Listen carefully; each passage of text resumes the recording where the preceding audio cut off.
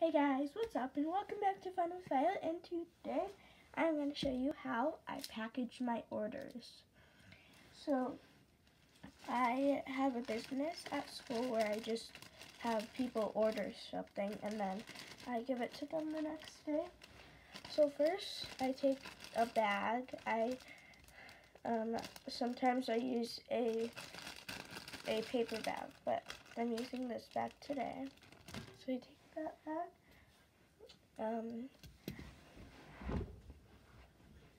I take what they ordered and I make a note.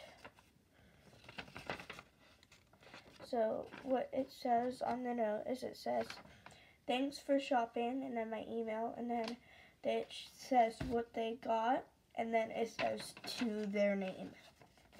So yeah. So how I package it is I just put it in, and for this there's one extra to it.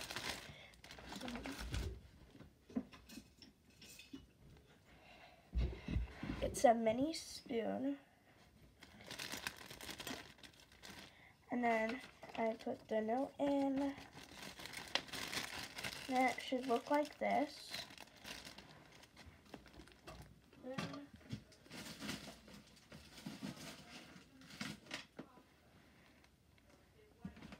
Okay, I would tape it, but I can't find my tape, but I would tape it like this, so it would be like that.